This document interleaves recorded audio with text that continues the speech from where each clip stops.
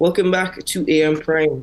I say welcome back because it seems as though the work never ends. Hello there, and welcome to the program on WESN, a content capital. I'm Keaton Shaw. Thank you very much for joining me. And I suppose it's fitting to say welcome back, as this conversation I'm about to have is a continuation of a series of discussions in respect to the tourism sector in Trinidad and Tobago. It has been suggested that the sector has seen actually quite remarkable recovery since the COVID-19 pandemic. The tourism sector is booming, and we are seeing more and more visitors to the shores of Trinidad and Tobago. There's no way to actually have an idea in relation to the spend that TNT receives from such visitors, and really what we gain financially from visitors throughout the course of the year. But we can have conversations with stakeholders for them to share their thoughts and opinions, their experiences in respect to the tourism sector in TNT. And this morning, I am joined by one such stakeholder, the president of the Trinidad and Tobago Incoming Tour Operators Association, Ms. Lauren Pouchet. Good morning, Ms. Pouchet, and welcome to the program. Good morning, Mr. Are you all hearing me? We can hear you clearly. Okay, great. Good morning, Mr. Shah. How are you? I'm doing well. How are you doing? Well, a little under the weather, but I'm all right. Well, you sound very, very strong. I'm sorry to say that you're under the weather, but I appreciate you joining us for the conversation this morning. In that aspect, from all that we've heard, it suggests remarkable recovery for the tourism sector, and that at least the short to medium term outlook seems very positive. Does these statements that we've seen from the Minister of Finance and even from the Minister of Tourism, Randall Mitchell, do they align with what stakeholders in the sector are experiencing? No, they do not. I think that both of them seem to be in an alternate reality, and they really have not had any consultations with the stakeholders who are actually the practitioners and delivery and the people who deliver the product of tourism in Trinidad and Tobago. So I really do not know where they're getting those facts and those figures from. Because yes, we were doing pretty well before COVID, and then when COVID hit, a lot of smaller organizations or firms who are involved in the tourism industry fell by the wayside and were actually struggling to keep alive and to keep the product moving. But with that said, there was really no effective institutional support for the tourism sector, particularly the tour operators, the tour guides, the tourist transport people, the suppliers of the goods and services. There was really no significant assistance for those of us in that sector. And as a matter of fact, I'll be quite frank with you, I'm yet to meet the Minister of Tourism, and he's been there for I don't know how many years. I have been the president for as long as he has been the Minister of Tourism, and we have not been able to meet with the Ministry of Tourism or the Minister to discuss any of the factors or any of the things that we see that are affecting the tourism sector in a way that is not positive for Trinidad and Tobago. Does that suggest a disconnect then between the total disconnect and the sector? Is there a relationship though between Visit Trinidad and the association, for example? There is a very small relationship between the Tourism Trinidad Limited and the various associations. They call us when they need something, or when they want to share some information, or when they need, for example, product offerings that they can advertise on their sites.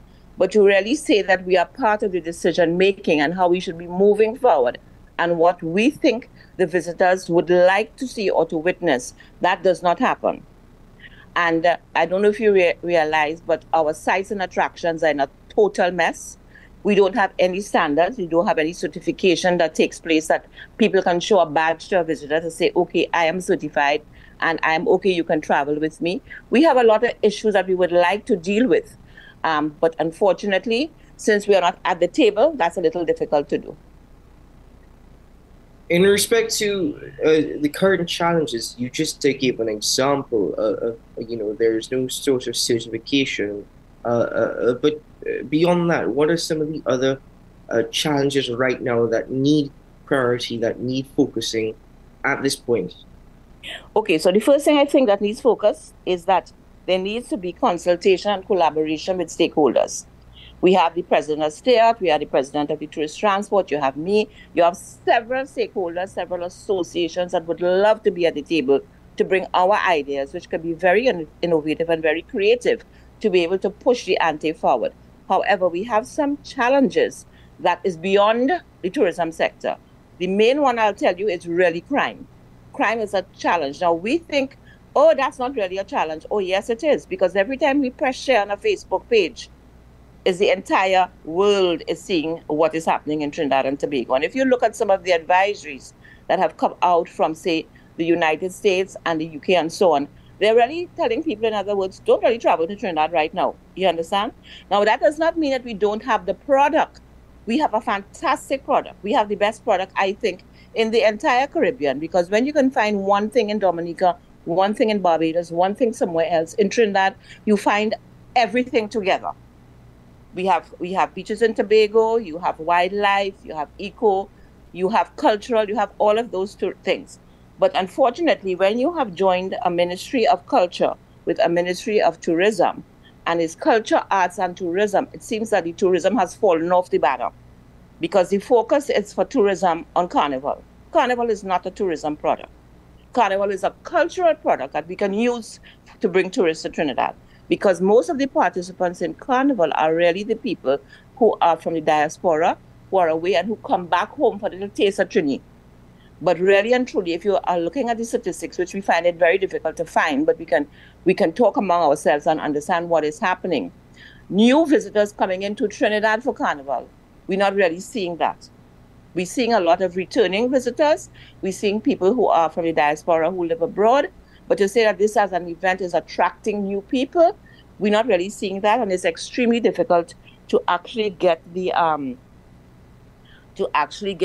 facts and the figures. I want to give you an interesting figure, and I think you all should do some research on this yourselves. The cruise ship industry, which we're touting to be so good.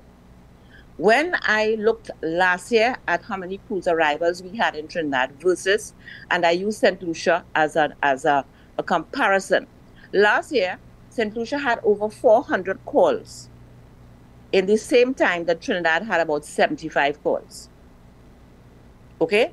I don't know if you understand work the dynamics. Some of those big ships carry 4,000 people, etc. Now, this year, I understand that Trinidad only has around 15 to 20 calls. What is causing that significant drop? Has there been any investigation and understanding? Is it because our product offerings are not up to standard of the other islands? Is there a monopoly in the cruise ship industry in Trinidad so that the ships are not privy to all the various offerings? Our rates too high? What is happening that we have dropped so significantly in the amount of cruise ships that arrive here? And those cruise ships as I'm not a proponent for the cruise ship industry, because I think it's just a hit you and they gone. But a lot of people benefit from that, because you have the artisans, you have the people who provide the transport, the sites, the attractions, the tour guides. You have people who benefit from that as a downstream, and that creates economy and economic movement. You also have the fact that when tourists come here, they pay US dollars. And we are struggling for US dollars in this country. Why is it that we are not looking at the low-hanging fruit and make sure that tourism actually is viable and that there's business coming into this country?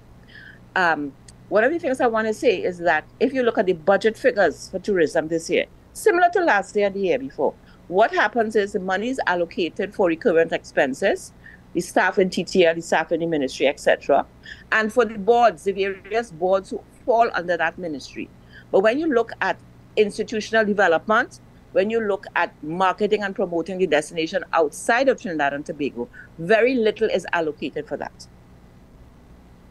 You've described our product and the product that exists, and there seems to be a total breakdown in even maintaining the product that we are offering.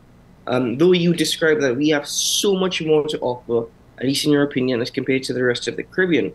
So if the product itself we have not fully developed, what about the marketing of the product that already exists? Are we doing enough? Is our marketing strategy that is being employed on the part of Visit Trinidad as well as the Ministry of Tourism, is it sufficient? Is it enough to penetrate existing markets and even new markets? Well, you see, without a plan, you will reach nowhere. We don't know what is the plan of the ministry. We don't know what is the plan of the TTL. They do not share that with us. We have no idea. We just see things coming out sporadically. You must have a vision of where you want to place Trinidad and Tobago. So if, for example, we know that last year we had 10,000 visitors, and this year we want 15,000 visitors, what are we doing to create the pull factor for those extra 5,000 people to come to Trinidad? We don't. All we are doing is just advertising some tours. We're advertising that Trinidad is so great, but we're not really doing anything to actually cause somebody to say, hey, oh gosh, Trinidad sounds and Tobago sounds great. I'd like to go there. We're not doing any pull factor marketing or advertising. And I was speaking to somebody who works with the CTO, and they said that it is very strange. They hardly see people at the various tourism events to promote the destination. They hardly see senior representation there. And really and truly, there's not much talk about Trinidad and Tobago being a tourism destination. You have, of course, St. Lucia, who's way ahead of us. Barbados is doing well. And you have a couple of the others who are doing pretty well, because for them, that's important. They don't have the fallback, as we constantly saying, of gas and oil, which seems to be in trouble. And the second highest earner of foreign exchange is tourism. But we don't seem to understand that. And you spoke about the Minister of Tourism, but is there really a Ministry of Tourism? Because to me, there's a Ministry of Culture and the Arts. Tourism is not being considered as something that is really important. Look, for example, the problems we have with the yachting with the yachties. The yachties come down here every time we have hurricane season, but it is a nightmare for them to get through immigration. And over the period of time, they had started to migrate to places like Grenada and so on. And it's only when the hurricane was down in the area recently that we saw this influx that came here. But the type of service that they got was poor. And these are the things that we have to, because you have immigration from the airlines, but you also have immigration in the sea. And you need to make sure that your process to get people in, we don't want to just open it up to everybody, though the borders seem to be as open and as free as anything else. But you need to make sure that when people legitimately want to come into Trinidad and Tobago, that there's an ease of coming in. And that is not there. So there are many, many factors that we have to look at. It's not just saying, hey, come to Trinidad, be great. We have to look at how do we actually motivate and attract people to come to this destination. And when they are here, how do we keep them safe? And how do we provide the service that is of international standards, that you can get on a road that is not a river to reach a site and attraction. That when you reach that site and attraction, it's clean, there are bathrooms, and there are people to serve you. That if you go to Maracas Beach, you have lifeguards that can take care of you if there's a problem. And these are the kind of things that we really need to look at.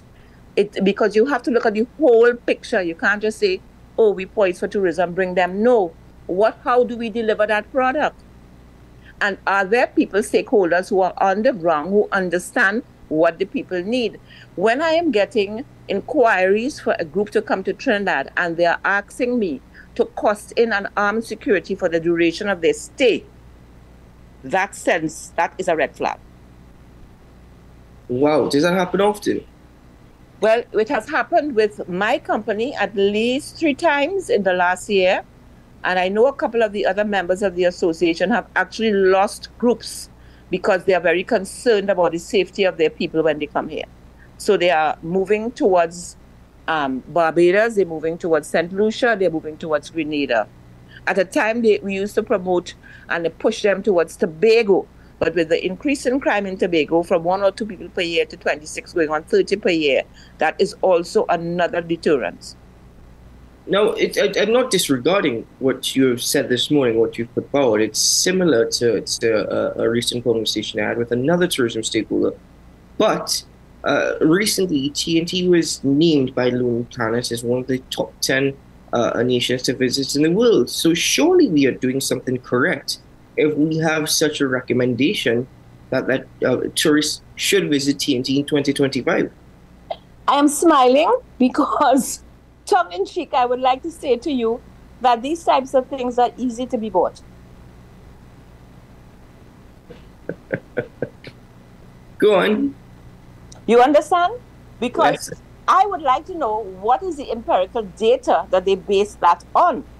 Because if we who are practitioners here cannot get the data to help us to understand what is happening from the powers that be, where do they get the data from?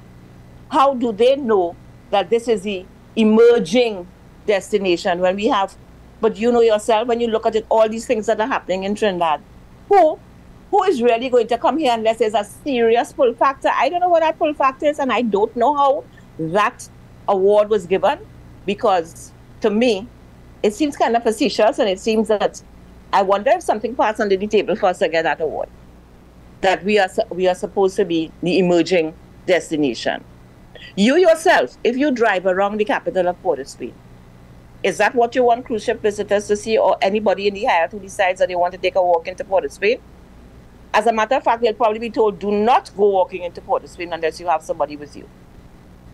And how can you say that you're promoting an industry that requires a certain freedom of movement of your visitors and the people who want to participate in tourism, but yet you cannot even secure your local people who are living here? Well, that's actually an interesting point. But moving forward with the conversation, in that sense, in your opinion and from your experience, what would a successful tourism strategy entail for Trinidad and Tobago? What is required for a successful tourism strategy? Okay, understand something. First and foremost, people who are involved in tourism in the private sector really are doing it because they love it. They love the whole industry. They love their country. Is it a lucrative industry? Would you say it's a lucrative industry to be in? What's that? Sorry? Would you describe it as being a lucrative industry to be a part of? Not right now. It's not. Not for the small and medium enterprise. So it's not a lucrative industry, but it can be a lucrative industry. It used to be a lucrative industry. People earned a living off of this. But right now it's a struggle because you have many people who are owed VAT refunds. You have many people who have done jobs in tourism for the government and are still waiting to be paid. I had a particular operator who had to wait a year and a half to get a check for $150,000 for work that they did. That should not be when you are a small enterprise and you are just trying to stay afloat. So there has to be, to move this tourism industry forward, we need to have collaboration and consultation with private sector providers of the product. The government cannot sit down and the technocrats decide this is going to be the best thing for tourism. They are not practitioners. They do not know, okay? And they are playing around with whatever money is available to them to try to help the situation. But that cannot happen unless you speak to the stakeholders. You must have us at the table and that's the first thing I'm saying. And I will harp on that, and I will beat that. I'll beat that drum, because you must have consultation with the people who are on the ground providing and who are getting all the inquiries from abroad. If you do not have these people at the table with you to give you some innovative and creative ideas and help you to move forward, the destination to move forward in tourism, we are shooting ourselves in the foot. We're not going to get anywhere because we have technocrats who think they know what tourism requires, but they really don't know. The most important thing that tourism requires is for you to showcase the destination as a safe place, number one, where the service is top of the line, number two, and where the people who are providing the product are certified and there are standards, international standards that exist. I don't know if you can say that we have any of those things. The thing is, throughout the course of this interview, you've spoken extensively as well as per the service and the service that exists. And to my recollection, following the closure of the Trinidad and Tobago Hospitality and Tourism Institute, which allowed for the training of individuals really for the tourism sector, we haven't really had an institution that has adopted or taken over the responsibilities of the Tourism and Hospitality Institute. Are we losing out in respect to significant human resourcing when it comes to the hospitality and tourism industry because of this closure? Yes, we are. And there's a long story behind that whole closure. But basically, just before it was closed, there was work being done to make the TTHCI the hub of training for the Caribbean for tourism providers. I don't know if you know about that. And then what happened? It was closed because government stopped the gate and all the various issues that were happening. As usual, it was a problem with finances, and I think also a problem with political affiliations. So that we had that issue there, but there has not really been anything that has risen up. There's something in Tobago that does training, and there's a private organization here that does some training, but really and truly, we don't really have the capacity and the ability that we had when TTHCI was here to train people. And I'll tell you something. If you cannot train your people here, it means that they're going abroad. And when they go abroad, they stay abroad. So we are actually, there's a brain drain, and we are losing people who are very good in the tourism sector as service providers. And also, to get to your point about why things may not be happening as they should, if you do not have a methodology for standards and for certification, then you have a lot of people who may be providing the service who are not qualified to. Okay? Who are not qualified to and who are not certified to, legally or otherwise. In other words, for example, if a cruise ship arrives here, yes, you have the agent who will do the prepackaged tours, so they know exactly what they're doing. The buses come and you go and so on. But you have quite a significant amount of people who walk off the ship who want to go on their own tour. And any tout who may be by the gate at the cruise ship complex can woo these people and take them on a tour. They have no certification. They have not studied it. They don't have the knowledge and the information to provide. It's not just driving them from point A to point B. It's sharing the history and showing who we are to these people. And if you do not have a badge that you can show where, okay, I'm legally certified, and if anything happens to me, I'll have a recourse, and you're just taking the chance to jump into a car, what are we saying for ourselves? And this is why I said, if we can't protect our own people, how are we going to protect the visitors who are coming here? I may sound like I'm beating a drum here, but yes, because the most important thing when somebody is looking at a destination is that I'm going to be able to get there safely, have a good time, and leave safely. If that is not something, I don't know what you do when you are traveling, but most people who, when they're traveling, that is what they think about. Yes, they want to have a great time. They want to be immersed into the culture and the activities of the destination, but they also want to know that they can get back home safely. You know, in a previous conversation with another stakeholder, one of the points I would raise is that there is no unified body or one unified body that is representative of all stakeholders in the tourism industry. Do you think that is something that should be the first step, that stakeholders probably need to get together to create their own representative body, that we are hearing from stakeholders, but one united voice might be stronger in respect to dealing with all these challenges that the tourism sector is facing? Okay, so one thing, there are 2 points I want to make. I hope I'll remember the second point by the time I get to it. But 2 points. We had the Trinidad Hotel, Restaurants and Tourism Association, the THRTA, which is no longer operational. That got into trouble before COVID. Of course, through COVID, and now it does no longer exist. My association was a member. My company was a member of that association. And you hear what I say? Trinidad Hotels, Restaurant and Tourism Association. So every and anybody could have been part of that association. So even though we had a tour operators association, there were many of us who were still members of that particular association because we felt it was important for the synergies. Without that existing, then you don't have a one body that would take into consideration all the various associations. But yes, you do have associations who are still operational. For example, ours, the Trinidad Tobago and Coming to Operators Association, it was not easy to stay alive, but we did it. Okay, because we were determined that there must be at least one association left standing after all this drama has gone through.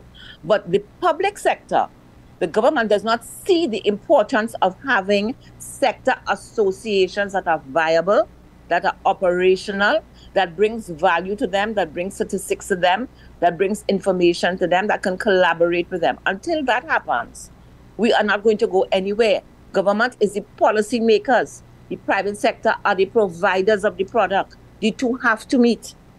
There's no doubt about it, because you in your ivory tower can say, okay, I'm going to give $100,000 to tourism for this. But does tourism need that? And if you're giving it, can the people who need to access that money, access the money? Or is the red tape so much that that money rolls over into the next budget, which is what has been happening? Ms. Bushy, I want to thank you very much for joining us on the program this morning. This is where we're going to have to pause on the conversation due to time. But thank you very much for sharing your thoughts and experiences with us. And really, the tourism sector plays a vital role in our economy. The Minister of Finance has indicated really it's going to be one of the main organs going forward for our economy. I hope that it gets the tender loving care that is necessary at this time. Thank you very much. I will always live in hope, and thank you very much for having me on. Anytime in the future, give us a call. No problem. You're welcome. Thank you. Thank you very much. Take care, and please feel better very soon. All the best. Thank you very much. I will have a positive attitude. Yes. Yes. Thank you. Well, ladies and gentlemen, I think the first step to any challenge that you face is having a positive attitude. And you might think that that sounds very silly, but really, many a times, that's what we need to adopt, a positive attitude. So stakeholders are concerned. Stakeholders are frustrated within the tourism sector, but they haven't given up. That's why stakeholders still exist, and that's why there are these conversations. For the fact that the tourism sector has played and is going to play a very important role in the economic outlook of Trinidad and Tobago. Stakeholders have recognized that, and they're pushing so that all these challenges that they have faced and are facing are addressed. We look forward to future conversations with stakeholders in the tourism sector as the AM Prime focuses on this particular industry going forward. For now, let's take a break here on the program, and we will return shortly. Stay with us.